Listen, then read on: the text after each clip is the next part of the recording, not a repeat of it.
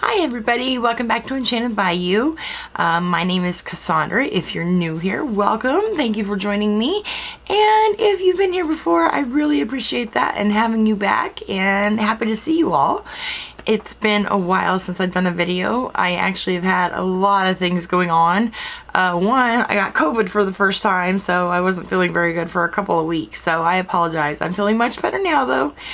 But yeah, I was out for a while.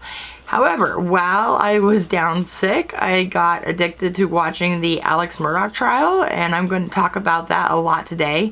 I don't know if you guys got a chance to watch some of the trial, or maybe you got crazy, watched all the trial, I don't know.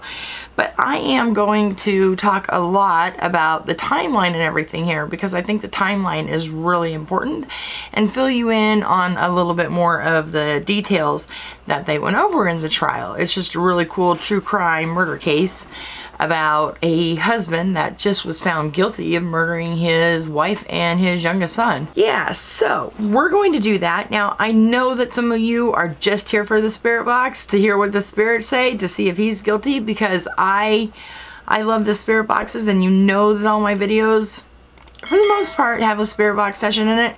So if you want to skip all this because you already have heard the whole trial, or you already know all the details or anything like that, then I'm going to put the time up right here about when the spirit box session is going to start, so you don't have to listen to me ramble on about all the details of this trial. Now, for those of you who are hanging in there with me and staying, and we're going to talk about the story and everything, this case was so detailed that some things came down to like 20 seconds in detail. So I actually took some notes. So I'm going to be referring to some of those while we're doing this, because I would love to say, wow, I have this awesome memory and I memorized all of it for y'all. And I know a lot of it, but I don't have it all memorized. If you're here for the spirit box, see you later in the video, and I will start talking about Alex Murdaugh now. Now, Alex is from South Carolina. He's 54 years old. He had a wife named Maggie, and she was 52 years old. They've been together for a very long time. They have two sons. Buster is their oldest son, and I don't know how old Buster is, but Paul is their youngest son, and Paul is 22 years old. Buster's not too important in all this. He comes in a little bit, but for the most part, Buster is out of this. In February of 2019 is where this whole story basically gets started. His son, Paul, was in a boat accident, and he was accused of being the driver of the boat, and he was accused of being intoxicated while driving the boat, and he wrecked the boat, and it ended up resulting in the death of Mallory Beach, who was a 19-year-old girl that was with him that night, as well as a couple other friends that were there too, but the boat crash killed Mallory Beach. So because of the boat crash, Paul, the youngest son of Alex, was getting a lot of death threats, a lot of comments on social media. He was getting beat up, supposedly, when he would go out to bars or things like that. He'd go out to parties. He would get in fights over this boat accident. And the town actually was looking so down on the family that the mom started shopping at a different place altogether. She wouldn't shop at the same grocery store or anything like that. She would actually go further out of town to the next town over to shop. So it really affected their family. Now, the reason it was such a big deal that it affected their family is because their family, Alex's father and his grandfather, were the main prosecutors for their area since the 1920s, and it was from 1920 to 2006. So everyone knew this family. They were South Carolina royalty, I guess you could say, as far as attorneys and everything goes. Oh, and I forgot to mention that Alex is an attorney too. So yeah, so that's where the story starts with February 2019. Now, the next thing is that in May, Alex, going on about his business and doing everything fine, he gets a text from his son Paul that Mom, Maggie, has found some pills in his computer bag. Why is that a bad thing? Well, Turns out that Alex actually had a pretty heavy, and I mean heavy addiction to opioids. Like $20,000 to $50,000 a month of pills. I can't even fathom doing that. But he was a very prominent attorney. He was making a lot of money, millions actually per year, and it helped support his drug habit. In May though, he gets that text from Paul about mom finding the pills, and the prosecution argued that that was just more of his world kind of tumbling and crumbling. And the prosecution, this whole trial, talked about a gathering storm and how a lot of stuff was falling apart around Alex, and that's why in the end he eventually murdered his wife Maggie and his youngest son Paul, and we'll talk a little bit more about that here in a second. So we know that Paul and we know that Maggie knew about his drug addiction. Supposedly he had tried to get off his drugs before in the past and would get really sick and everything like that, and Maggie knew about that. But in May, he's confronted with it again. Then we get to June. Well, let's back up before June. So I talked about the addiction, and yeah, he was making millions every year. I mean, this was a very successful attorney. And he had multiple properties, you know, his family didn't want for anything. They were doing very well for themselves, and they were very well known in the community. Well, the money that he was making, even though he was making multiple millions per year, just wasn't enough for Alex and for everything that he wanted and everything he needed and to support his drug habit. So actually, in the early 2000s, he actually started stealing money from his clients and lying about it. When I talk about stealing money from his clients, some of it was really bad things.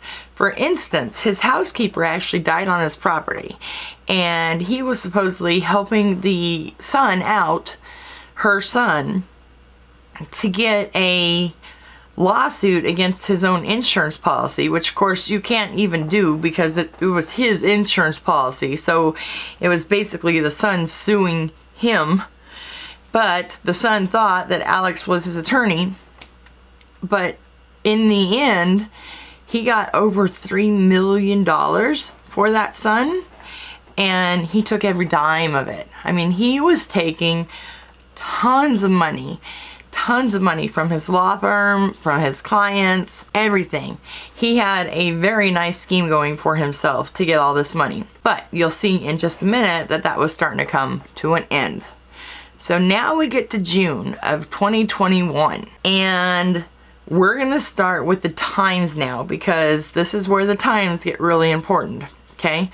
So Alex wakes up, he does whatever he does, and at 12:06 he gets to work that day. While he is at work that day, the office manager, basically, the head office accountant, I can't remember what her title was, but she actually was presented from, I think it's one of his like secretaries, a strange check.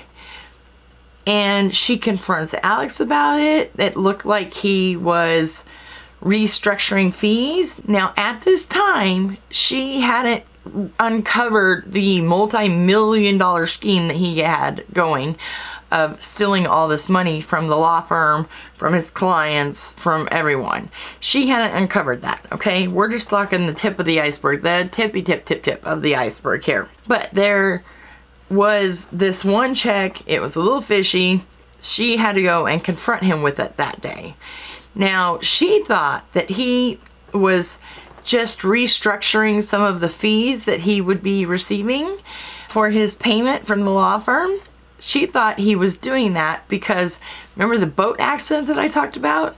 He was actually getting sued in a civil case because the reason he was getting sued was because Paul, his youngest son, was using his oldest son's ID, I believe it was to buy alcohol, and because he knew about that, they were suing him about the boat crash because of negligent parenting.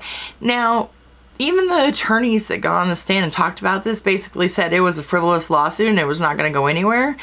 But they were suing for millions of dollars. And remember, Alex, even though he makes tons of money, he doesn't have that kind of money. He's having to beg, borrow, steal, literally, from everyone that he can. And lying and lying and lying. He doesn't have that kind of money to be able to pay off this boat thing. So he's freaking out in his head, and he actually had gone to the lady at the law firm and was trying to restructure some of the fees, so in his financial records it didn't look like he had that much money. She thinks that this is just a check that's restructuring those fees, but it's off. But no one at the time thought that Alex would be lying and stealing this money from the firm.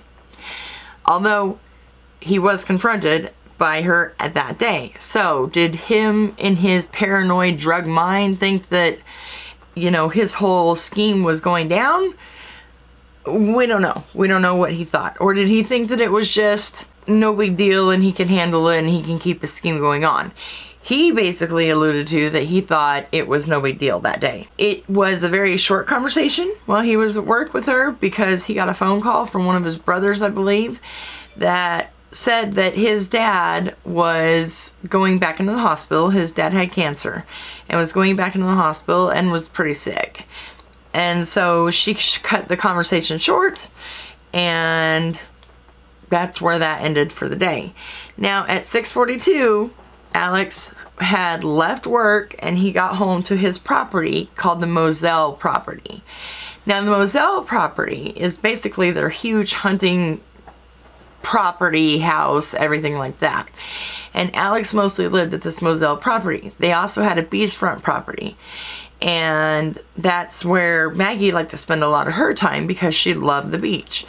But everyone says, everyone who got on the stand, even people who didn't like Alex at all, they talked so much about how him and his wife were lovey-dovey, how Maggie was his all, and what a wonderful couple they were. And as far as the boys, that Alec never raised his voice to the boys or his wife. No one's ever seen anything like that. That he's this like perfect husband, perfect father, perfect family man.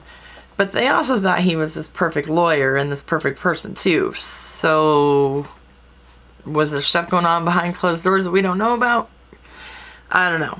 So anyway, at 6:42, Alec gets back home to the Moselle property, okay, which is like a huge hunting property. It's 1,700 acres. It is just ginormous. At one end of the property, there is a really nice house, and then there's a side road off the main road, and that is like dog kennels and a shed and some other stuff out there. At 7:04, his son Paul gets back to Moselle property, gets home basically, because Paul would love to hang out there, and he spent a lot of his time there because Paul loved to go hunting on the property. He would hunt for hogs, he would hunt for doves, he would hunt for turkeys, he would hunt for all kinds of stuff. So he was on the property, and he had come home that night, and he got home at 7:04. Now at 7:39, Paul's phone recorded a video of Alex, and I'll see if I can find this video, but Paul's phone recorded a video of Alex standing by I don't know if it's a fruit tree or whatever, but this fruit tree won't stand up. It keeps falling over and falling over, and Alex is trying to hold it. He wants to get it to stand up, but he is wearing a blue button-up shirt and khaki slacks. And you'll notice later that he all of a sudden changes into clean clothes before the cops get there. Very interesting. So why did he change? Why did he take a shower? We're not sure. Was he trying to clean himself up after the murders? Don't know. So that's where we're at though. But he does have a white t-shirt and shorts on when the cops show up, which is completely different than what he was wearing 2 hours prior, basically, in this video. So there's proof that he was wearing this one set of clothes 2 hours prior. So that's where we're at. At 7:56, Paul posts that video to Snapchat. So everything's going okay. He's hanging out with his dad. Everything seems fine. Everything seems natural. Not a big deal. Now at 8:17, Maggie gets home and the maid had made dinner for all of them. So I know that's really late, but they sat down. It seems from their phone activity and everything like that that they were all at the house. Alex says they sat down, they ate dinner, everything was fine. He can't remember what they talked about, nothing like that. But then he says at first, and until the trial, until he takes a stand, he says that he actually fell asleep, took a nap, and that he didn't get back up until a little after 9, at which point he was going to go check on his mom, who has dementia, and she has a caretaker with her that looks after her at all times. But at 9:06 p.m. he's going to go check on his mom and see how his mom is doing for the night. Now, it is common for him to go check on his mom every single night. 9:06 was pretty late though, and pretty uncommon for that though. So anyway, so they eat dinner. This is where things get kind of crazy, because Paul, the youngest son that was murdered, okay, he was down at the kennels on the property, and one of the dogs belonged to his friend. So there's like 10 kennels, I believe, on that property, they said at one point. So there's 10 kennels on this property, and they have several dogs, and his friend keeps his dog there because it's his hunting dog, and he takes his dog home on weekends, but during the week while he's working, he keeps him at the kennels with Paul. So his dog, named Cash, was this lab, and there was something wrong with Cash's tail. And they were talking, Paul and this friend were talking back and forth about this dog's tail. And the friend said, hey, why don't you send me a video so I can see what's going on with its tail? So Paul's phone actually records a video, and the video is showed to be recorded at 8:44. Paul and Maggie, I do have to say here, and even Alex, are like phone crazy people. They are always texting or calling or have their phones on them, but they are always talking to like multiple people all the time. After 8:44, Paul never ever posts that video. So he took the video of Cash. He is in a conversation with his friend that he was going to post the video so the friend could see what was going on with the dog. But the video never got posted. And what's crazy about the video though is that, remember how Alex said that he had laid down after dinner and just taken a nap and he didn't get back up until 9:06? On the video you can hear Maggie's voice and Alex's voice on the video. And Alex said, oh no, that couldn't have been him, that couldn't have been him, that couldn't have been him. And he lied about it. He lied about it when the cops came. The cops didn't have the video for a couple months after this accident. But he said that the last time that he saw Maggie and Paul was basically at the house at dinner, and he didn't go back down to the kennels. He didn't know, and you know, he just got up and went to his mom's house and went and checked on his mom. So that was his story. He didn't realize Paul was recording the Snapchat video that caught his voice down there at 8:44. Now the times are going to get really, really, really important here. So hang in there with me. 8:49, Paul's phone locks. The video doesn't get sent. There's no messages out. He's not reading any messages. Nothing happens after 8:49. Paul's phone locks until it dies at 10:34 at night. 8:49. Maggie, while she was there, she was down at the kennels with Paul. She was in the middle of talking to her friends and things like that too. 8:49, Maggie's phone also locks. And it doesn't unlock until it's recovered by police the next day. Whoever killed her had taken her phone and thrown it off the side of the road near the road by the house. And the police did recover it the next day, fortunately. But at 8:49, it locked. The examiners basically estimated their time of death to be at 9 o'clock. Now, that's not a precise science. The coroner even got on the stand and said, look, it could have been 8 o'clock, it could have been 10 o'clock. But it's really within that 2-hour period of time. I can't say for sure. But the main estimated time of death is right in the middle at 9 o'clock, okay? So where's Alex? Alex is supposedly not at the kennels, because he lied about that. But he was at the kennels at 8:44, because that's when the video caught him down at the kennel. And then what's really crazy is at 9:02 to 9:06, so for that 4-minute period, his phone records 283 steps, which one expert was saying that's close to a 1/4 kilometer. That's a lot of distance to be covering in 4 minutes. And during this time, he was also making phone call after phone call to just all kinds of random people. Now, most of them weren't answering or whatever. There wasn't like huge conversations or anything like that. But during that 4-minute time, he had gone 283 steps, a 1/4 kilometer. And the prosecution is like, well, what are you doing? You know, were you running on a treadmill? Were you doing jumping jacks? What were you doing? All he could say was that he was getting ready to go to his mom's house. And they said, well, you had already changed clothes and you had already eaten dinner and everything like that. What are you doing? And he just said, I don't remember. I was getting ready to go to my mom's house. It just seems a little fishy. Anyway, at 9:06, Alex's phone connects to his Suburban and he calls Maggie's phone. Of course, no answer from Maggie. At 9:07, Alex leaves for the house that's called the Alameda house, which is his parents' house, to go visit his mom. Because Dad just went in the hospital, so he went to go visit his mom. So if Alec had killed them, then he had to have killed them between 8:44, really 8:45, but between 8:45 and 9:06 when his phone connects to the car, with 4 minutes taken out of that while he's pacing and making phone calls.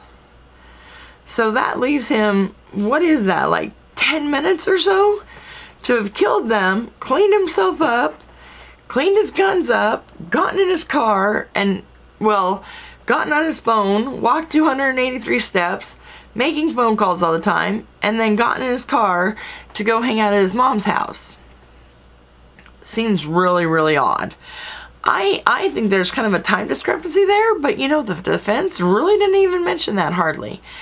I guess it doesn't take too long to shoot people, but I would think it would take a while to clean up and dispose of the clothes and dispose of the guns and get those cleaned up so there's not any evidence. And I don't know. Now, a little bit about Paul and Maggie's murder here, because this is the time that they were murdered, they believe. Paul was shot twice. I'm not going to get into graphic details. Maggie was shot 4 times, possibly 5 times. The defense argued that there could have been 2 shooters because 2 different guns were used. One gun was used on Paul, one gun was used on Maggie. So the defense argued that there were 2 shooters, because why would one person pick up 2 different guns to kill 2 different people? The defense also just, I mean, there was so much. There's so much to this trial that I can't even go over. It's just crazy. But yeah, they were murdered down at their kennels, where they were last heard of from that Snapchat video. And they didn't, after 8:49, both of their phones lock and they stopped responding to texts from friends or texts from family that they were texting and talking to. So, I don't know. Did Alec do it? I still don't know. But you know what? We're going to ask the spirits. And I believe in asking the spirits and they'll tell us the truth. So, yeah, the jury found him guilty. He's going to get sentenced. As of the time making this video, he hasn't been sentenced yet. But we know he's getting at least 30 to 40 years. Could be life, of course. Yeah, it's just, the jury only took 3 hours to deliberate. Believed he was guilty like that. I couldn't believe how fast no one could believe, I was watching the news, no one could believe how fast they came back with a guilty verdict. But anyway, let's get back into our timeline. So, like I said, at 9:07, Alex leaves for Alameda to visit his mom. 9:08, he's texting Maggie's phone. At 9:22, Alex gets to his mom's house. At 9:33, this I thought was really interesting too, and the defense didn't pick up on this at all and really talk about this. But at 9:33, okay, Alec is already at his mom's house, okay? But remember how I told you that Maggie's phone was thrown into a field? Basically, or thrown out the window into who knows whatever. Basically, there's nothing around there. So thrown out into a wooded area that's just alongside the road. Well, at 9:33, her phone's backlight comes on. You know how when you pick up your phone and the light comes on? That light came on. So, if Alex is at his mom's house at 9:22, her phone is showing movement and activity at 9:33. How can that happen? He would have already had to throw the phone out, unless maybe he threw it out later. Well, no, because that was the last activity that was shown on her phone. So I just thought that was something that the defense should have made a much bigger deal about, but I guess they didn't. But I'm not an attorney, so yeah. Although they are attorneys and it didn't turn out too well for them. But anyway, 9:33, Maggie's phone backlight comes on. I thought that was very interesting. 10 o'clock, Alex gets back to Moselle, his home property. Here we go. Remember how I said that like 20 seconds matters here? Okay. So at 10 o'clock, Alex arrives back at his property from visiting his mom. He was only there for like 20 minutes or so. The interesting thing about him there is that he pulled around back where there's this shed, and I guess he was kind of outside for a few minutes doing who knows what for who knows how long, and then he did go in and visit his mom according to mom's caretaker. And he seemed fine at the time. He wasn't rattled or anything like that, and he left. And then he gets back to Moselle at 10 o'clock. Now at 10:05 he decides that he's going to drive down to the kennels because Maggie and Paul weren't at the house, is what he said. So he gets to the kennels at 10:05 and 57 seconds. So we're right there, 57 seconds, that's important. At 10:06 and 14 seconds, so less than 20 seconds later, he's on the phone calling 911. So he drives up, he sees the crime scene. He says that he got out and checked the pulses of Maggie and Paul and saw the scene, and that he tried to turn Paul over and Paul's phone popped out of his pocket and he didn't know what to do with it, so he put the phone back on Paul and left it alone. And then he called 911. That's what he told cops later. But how did he do that in literally 17 seconds? 17 seconds. So was he just so distraught he forgot whether he was doing it while he was on the phone with 911 or before? I don't know. I think that's something that you would remember, that you ran up to the scene first, you tried to check them, you tried to check their pulse, you tried to see what was going on, and then you call 911. I would run up to them. I think that's reasonable. And then call 911. And then later when he testified, he said, I don't remember that. That's not what I believe happened. I believe that while I was on the phone with 911, I was checking them, and that's when Paul's phone popped out and all that. But to the detectives, they caught him when he was describing the situation, that he alluded to the fact that he had done that before he had called 911.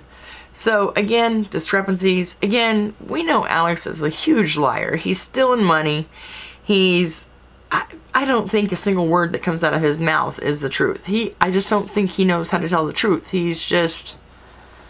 He can't do it. Even if it's to save his own life from going to jail and all that. He can't do it. He has to lie. But yeah, so there's where we're at there. There's our crazy 20-second twist. He's on the phone with the 911 operator and he tells her that he's worried that someone's on the property or anything like that. So he's going to go down to the house and get a gun. So he goes and he gets a gun. A shotgun. The same type of shotgun that could have killed his son. Yeah. And at 10:17, the 911 call ends. Police arrive on the scene, check the scene out, do an interview with him a little later. He lies about being down at the kennels, not realizing he was going to get caught by a video at the scene of the murders minutes before they happened, supposedly.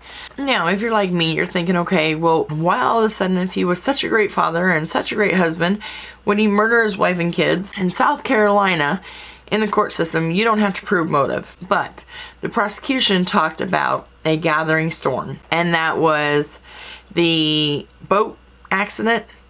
lawsuit that was going on. That was him getting busted more about his medicine, his pills, back in May. And also on that day that he got confronted about the money at the law firm. If the prosecution says that basically that bought him sympathy and bought him some time so he could deal with those things. And by that, I mean the murder of his wife and his son, the brutal murder of his wife and his son. Did it buy him time? A little bit. Then, and it did help. The civil suit was dropped for the boat accident, so he didn't have to pay that money. The civil suit was dropped. The law firm stopped asking questions about him, you know, about the checks and everything like that. They just kind of pushed it to the side. His son and his wife weren't there to confront him about his drug habit, so it did help. For about a month, it helped. And then the law firm started uncovering more and more and more of his misappropriation of funds. Now we get to September 4th, and this was brought in trial because I think the defense ended up bringing it in somehow. So of course the prosecution took complete advantage of it. But on September 4th, he was confronted by, I believe it was one of his partners in the law firm, about all this money, because they started digging and digging and digging from June through September, and they had found where he had stolen a lot of money from the firm, a lot of fees, a lot of the money that goes to the clients. He had taken so much money, like I said, to the tune of multiple millions of dollars. So he was confronted on September 4th about that. And within 2 hours, they said, within 2 hours of being confronted, Alex was on the side of the road, supposedly changing a tire, and this guy drives up and shoots him in the head. But just grazes him on the side of his head, doesn't actually kill him or anything like that. Turns out, though, that this is like his drug dealer, and Alec knew that he had a $12 million life insurance policy on him, and he wanted to be killed so that his oldest son, Buster, would get that $12 million.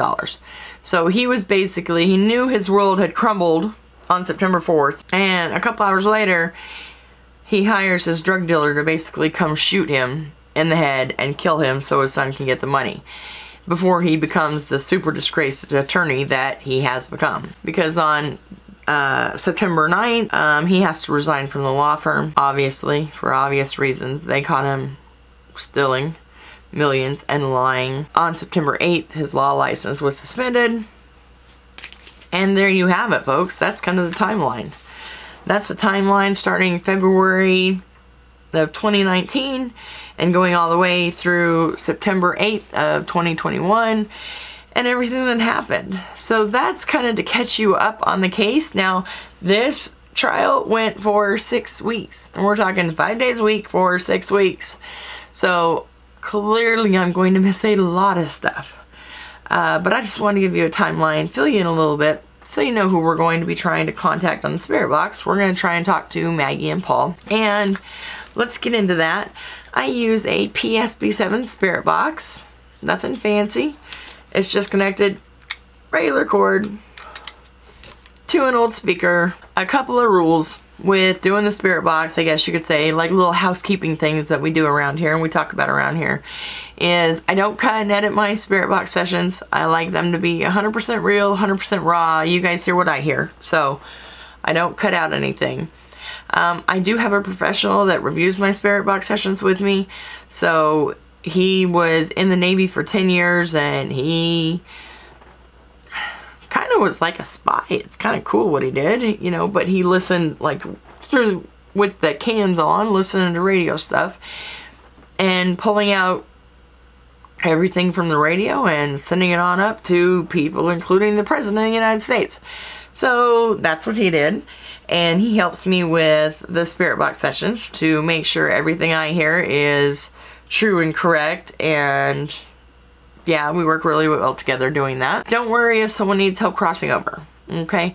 I know that people have been worried before because sometimes when I do these videos at the end, I forget to say, oh, can you help them cross over? Ethan and E will help cross over. Now, who are Ethan and E? Ethan and E are my spirit guides. You can call them angels, you can call them whatever you want. But they are the ones that unfortunately got assigned to me and are stuck with me. So the poor things. But they will help cross someone over if it needs to be crossed, if they need to be crossed over. The spirit box noise completely sucks. I'm so sorry. So get ready for the noise. It's going to be really loud. I can't do anything about that because I do like the PSP7. I think it's a lot more real and I get a lot better results from the PSP7. So that's what we're going to do. I'm going to go ahead, get this all set up, and I will be right back. Okay.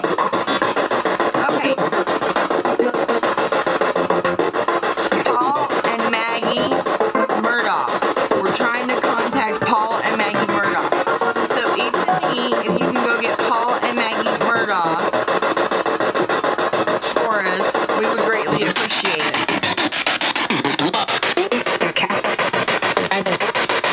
I only want to talk to Paul and Maggie, and Paul, and then talk, yeah. Paul and Maggie, just that, Paul and Maggie. Paul or Maggie, when you're here, can you please say your name?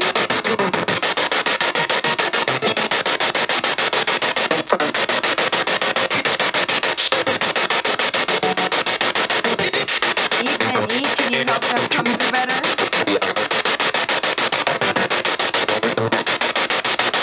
Paul, is that you? Can you say your name?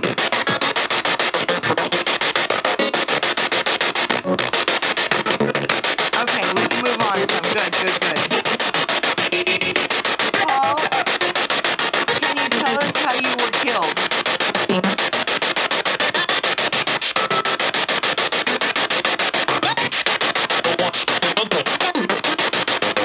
I want to help you, yes. But I need to ask you some questions first. Paul, Maggie, how were you killed?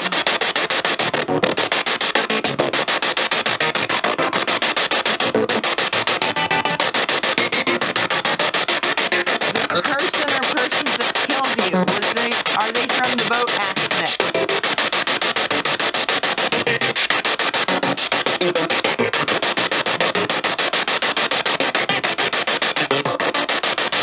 Who killed you? Wow. Can you say really loud and clear one more time? What is the name of the person that killed you?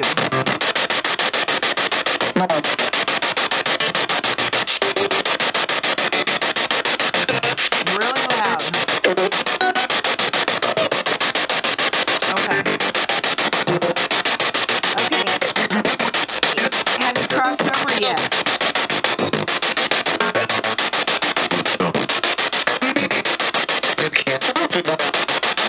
Okay, if you need help with anything, Ethan will help you.